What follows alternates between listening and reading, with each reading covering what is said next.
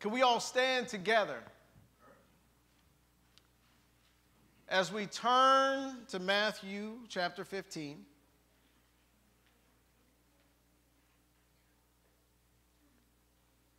Matthew chapter 15, starting verse 21. We're going to read through 28. And if we can, I would like us to read responsibly. I want everyone to pay attention to each verse. Pay attention to each verse. Matthew 15, verses 21 through 28. We went through these verses last Sabbath in Sabbath School, if you study your Sabbath School lesson. And this story always struck me. And God saw fit that when I realized I had to preach, this story was on my mind. And it says, Then Jesus went thence and departed unto the coast of Tyre and Sidon. And behold, a woman came out of the same coast, cried unto him, saying, Have mercy on me, O Lord, thou son of David. But he answered her not a word. He answered her not a word. And his disciples came and besought him, saying, Send her away, for she crieth after us.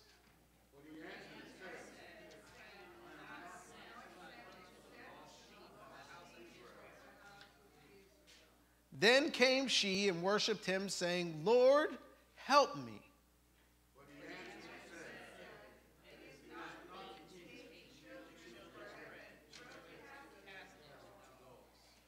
And she said, Truth, Lord, yet the dogs eat of the crumbs which fall from the master's table.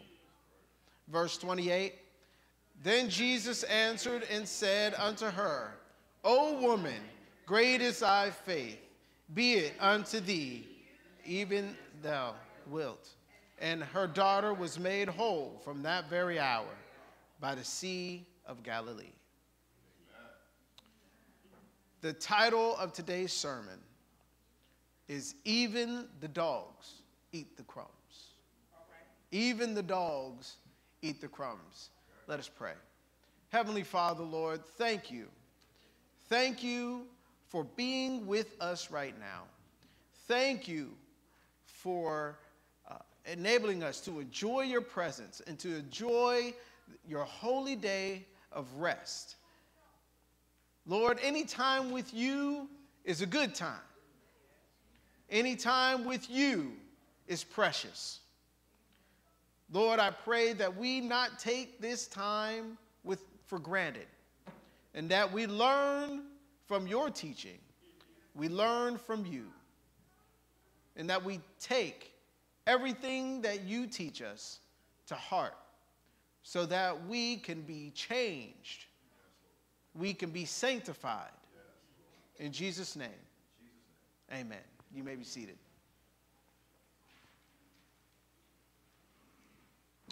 In Matthew 15, verse 22, it describes this woman as a Canaanite, a woman from Canaan.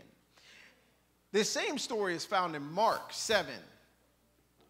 In verse 26, it describes this woman as a Greek Syrophoenician, which is a Gentile that is a Syrian from Phoenicia. Now, during this time, she had two strikes against her. She was a Gentile. According to the Jews, Gentiles were unclean. They were already a lost cause. God would not save them. God is only here for us, the chosen ones. The second strike against her is that she was a Syrian. As we know, the Jews and Syrians, did not mesh well together, right? She had a double whammy. Huh? Which makes sense in the story of how the disciples reacted to this woman. By the way, I'm not going to keep you long. This is not a long sermon at all. I think God made me have a short sermon because he knew how the rest of the service was going to be. And that his spirit would be moving in this place and it would take its time. What was their reaction to this woman? They saw her as a nuisance. They told Jesus to, yeah, this woman is coming over here. We need to avoid her at all costs. Okay? We need to send her away. We do not want to be bothered by this heathen.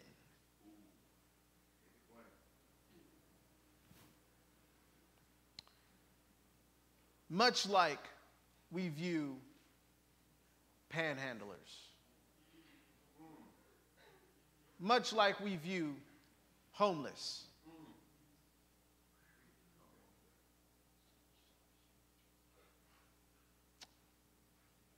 Much like we view some who are on the street corner shouting off the top of their lungs the word of God.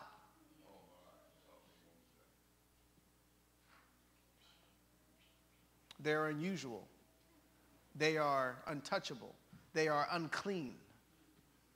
They're weirdos. I don't know what they did to get themselves in that situation. I said situation. Huh? Came out of me right there. Don't know what they did to get in that situation. But that's their problem. They need to get themselves together.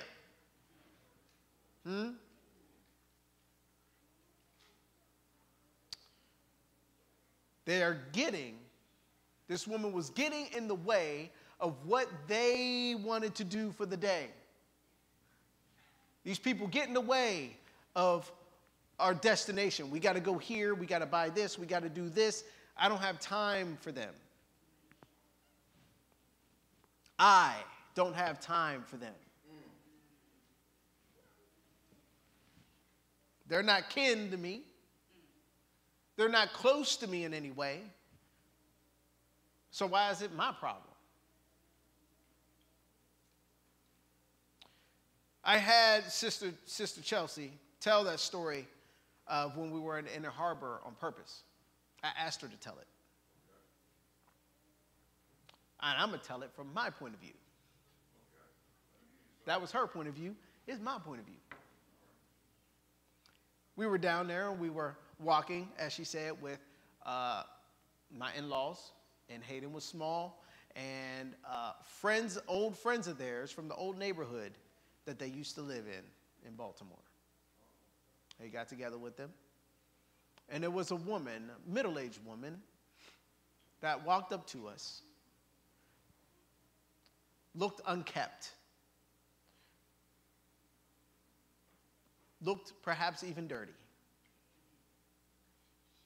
asked us very humbly, do you guys have any spare change? I don't have any food in my house for my kids. And what did we all do? Kind of turned our back towards her because we were talking to each other, right? And we're like, no, sorry. And I'm like, hey, keep it moving.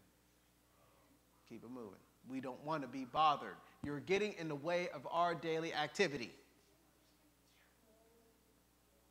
There's me standing there. This born and bred Seventh-day Adventist Christian young man.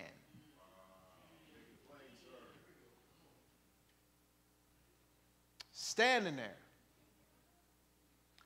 And unfortunately, my thoughts were, as many people's thoughts are, She know daggone good and well she ain't got no kids at home. Yeah, I know what she wanted to use what that money for. I know what she wants that money for. I judged her.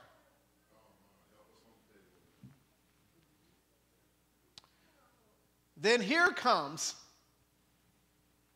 the newcomer to the faith in the form of Mrs. Chelsea Bowman. Amen. And she comes up to me and goes, I don't know, I feel really bad turning her away. We do have a little extra money. I don't know. And I was like, yeah, it's okay. It's all right. She'll get money from somebody else. Leave it to somebody else to do it. Don't allow God to use me. Leave it for somebody else.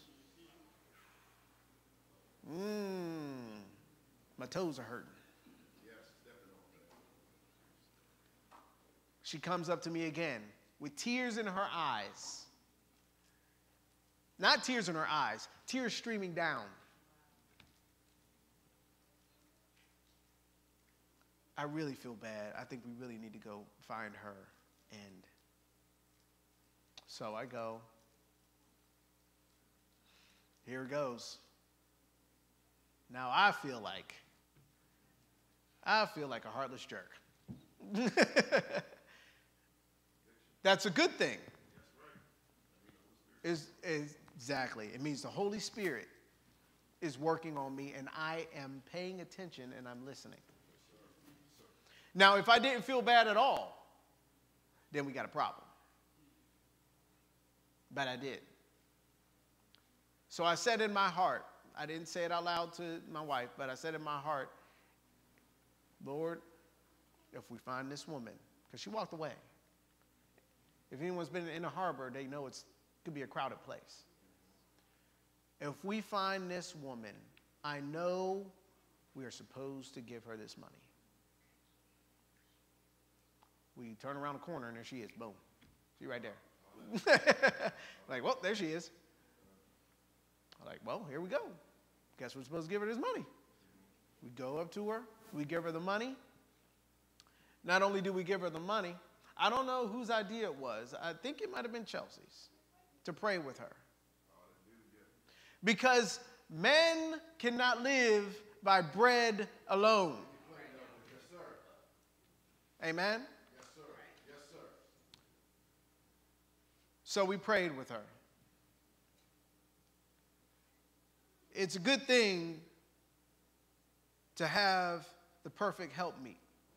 Yes, sir. Yes, sir. I know, not that I believe, I know God sent Chelsea into my life to make me a better servant for him. Amen. Hallelujah. Thank you, Jesus. She keeps me in check, y'all. And I do the same for her. Amen. That's how Amen. That's right. That's how it should be. That's right. And I'm so grateful for her. And I'm so grateful to God for sending us to one another. Amen. Back to the story. Reason I wanted to talk about the inner harbor. Because I want y'all to see what Jesus' reaction to this woman was. What was his reaction at first? Anybody remember? When the woman came to him, he didn't say a word to her. Looked like he straight up ignored her. Because that's what was expected. The disciples expected him to do that. You're the Messiah, you're here for us. You're here for us, the Jews. So Jesus was like, I know in his mind, he was like, watch this. Watch this.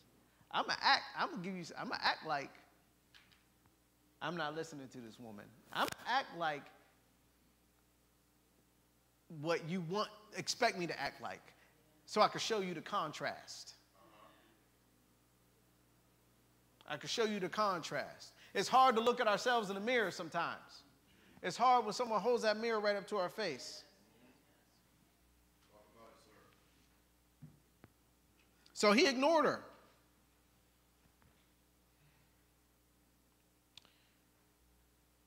And when he said what he said to her, which is what they expected him to say, I'm not here for you.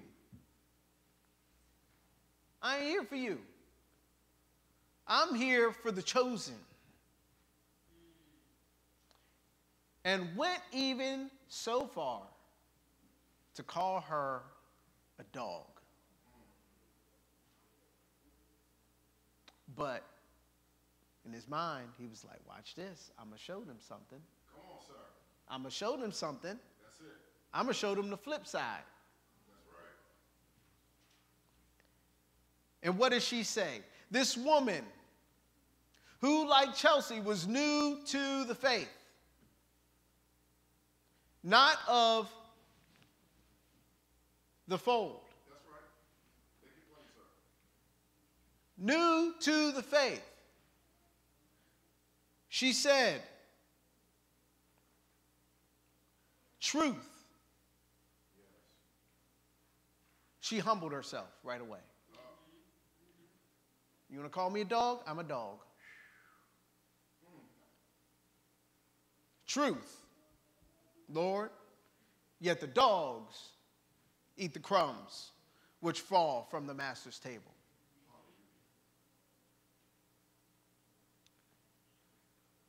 Me, born and bred Seventh-day Adventist young man, did not have as much compassion, have as much faith as, like this woman, my wife, the newcomer to the faith. She had more than me.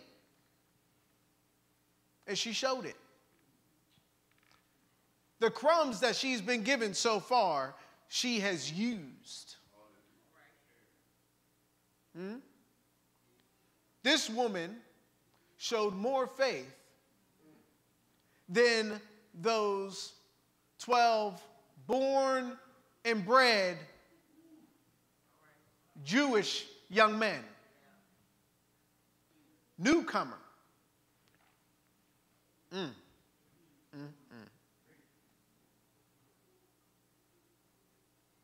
And I bet when he told her, O woman, great is thy faith, be it unto thee even as thou wilt.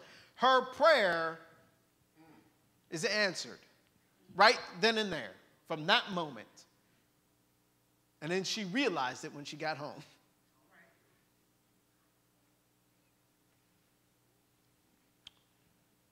I bet they felt much like I felt when Chelsea put the mirror up to my face.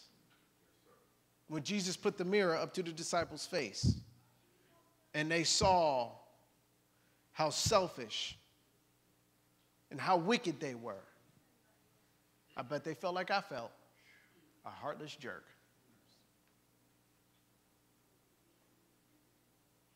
Yeah, it's a harsh thing to say about them, but that's how I felt. I felt worse than worse. I felt like a horrible person.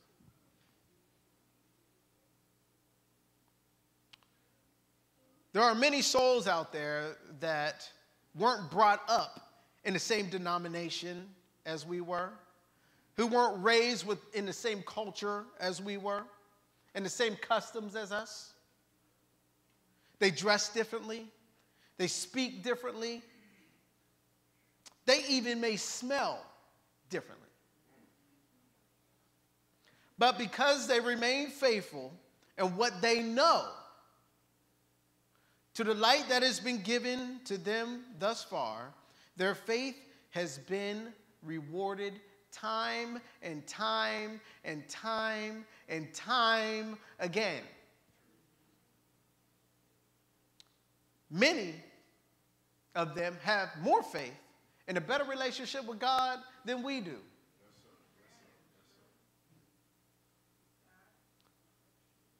Yeah, they may still eat things they shouldn't eat.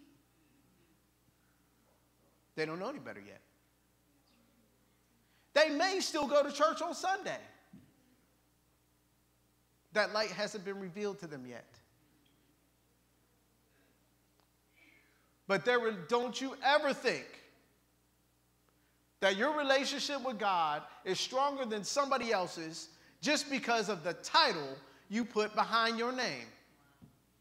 Just because of the church affiliation you have.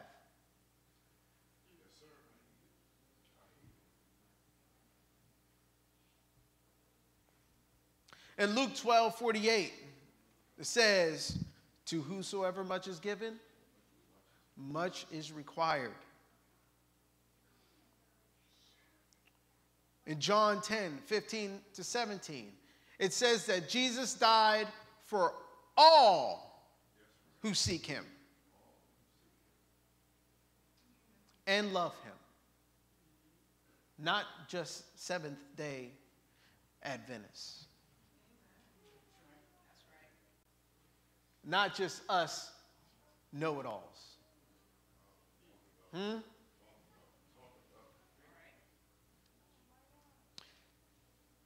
Because of this, because he died for all of us, we need to put our assumptions about other people aside.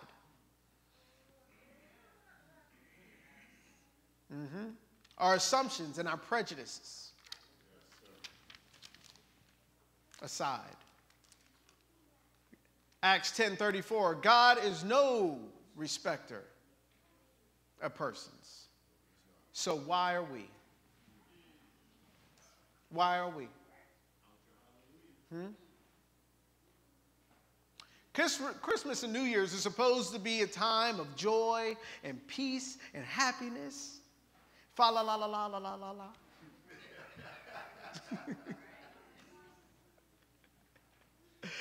We should be spreading that joy and peace and happiness, which is God's joy, peace, and happiness all year round. Why do we wait until one season out of a year to have a little more joy? Luke 17:21, Jesus said that the kingdom of God is within us. If it is within us, then people should see that kingdom everywhere we go. All the time. 365. 24/7. When people see you, they should feel God's love and God's peace and God's joy. Just from being in your presence.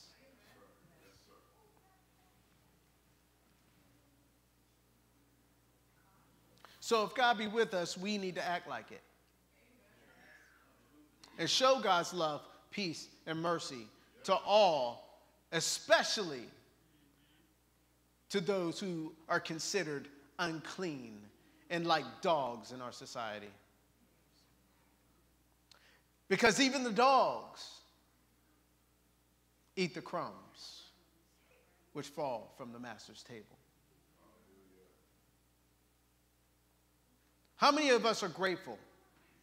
By raise of hands. How many of us are grateful that we have a God that loves us so much that even though we are naked, poor, and filthy, even when we think we're not, gave his only begotten Son to die for our prejudice, for our self-righteousness, for our thirst for power.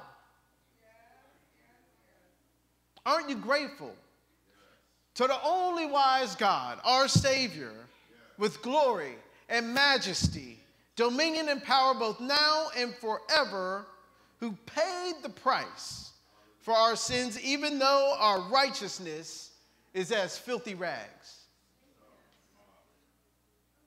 I told y'all this sermon was short because I'm at the end. I like to get to the point. Yes, sir. Yes, sir.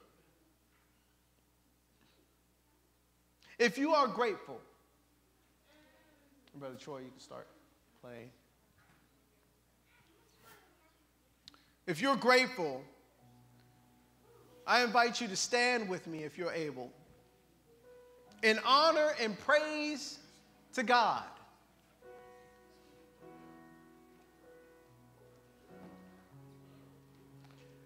Stand with me and meditate on all that He has done for you.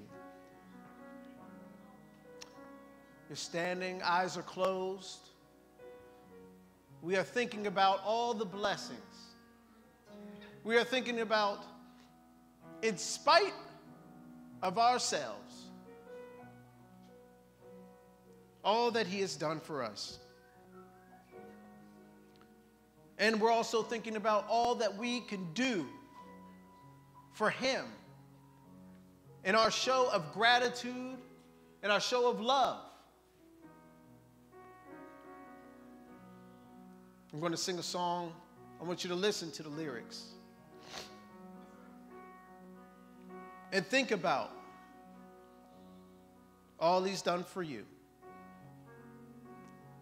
and what can you do for Him in return, a show of your gratitude.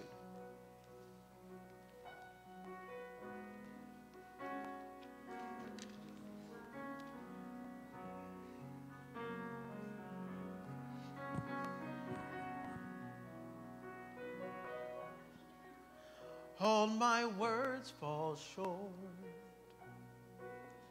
I've got nothing new.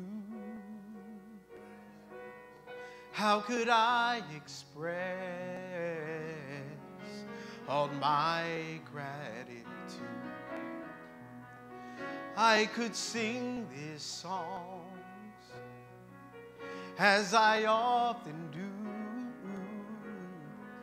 but every song must end, and you never do. So I throw up my hands and praise you again and again, 'cause all that I have is a hallelujah, hallelujah.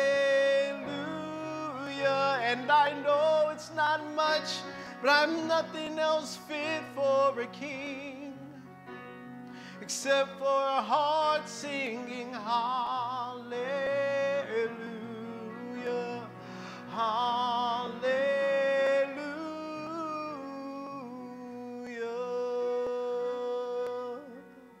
I've got one response.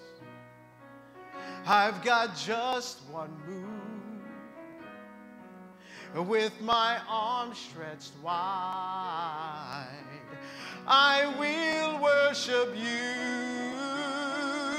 So I throw up my hands and praise you again and again, 'cause all that I have is a hallelujah,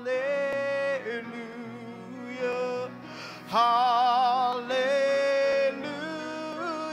And I know it's not much, but I'm nothing else fit for a king except for a heart singing hallelujah, hallelujah.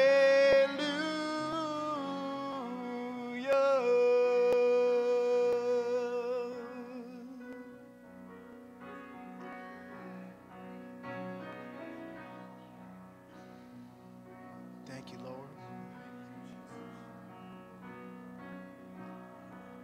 So come on, my soul.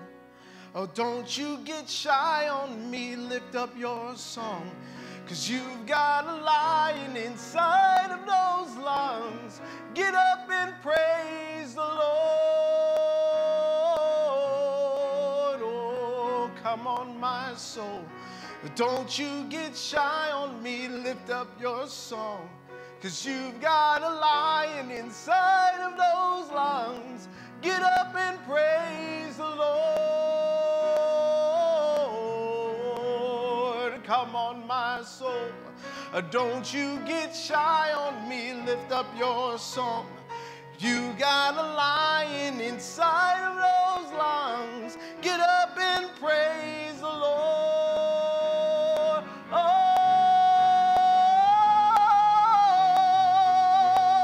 praise the Lord.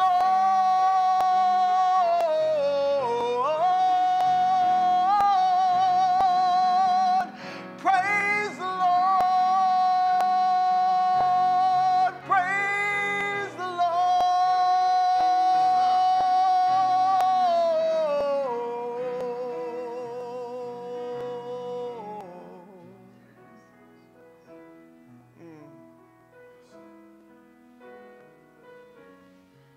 So I throw up my hands, praise you again and again, 'cause all that I have is hallelujah.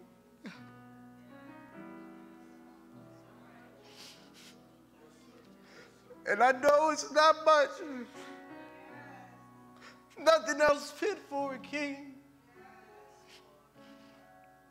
except for a heart singing hallelujah, hallelujah.